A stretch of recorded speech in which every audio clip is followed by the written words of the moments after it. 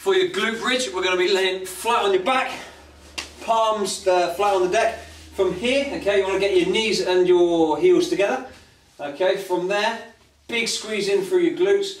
Lift your hips straight up off the floor as high as we can. Really open up at the top, so we're coming onto the shoulders there. We then drop down, literally let your bum just kiss the floor, and you're straight back up into the next rep. Again, get your bum up as high as you can. Big squeeze in through your glutes. If you find you're getting too much through the hamstrings on this, you probably find that your legs are a little bit too far away, so just bring them in just a touch, and that should enable you to get your glutes fired up just a little bit better.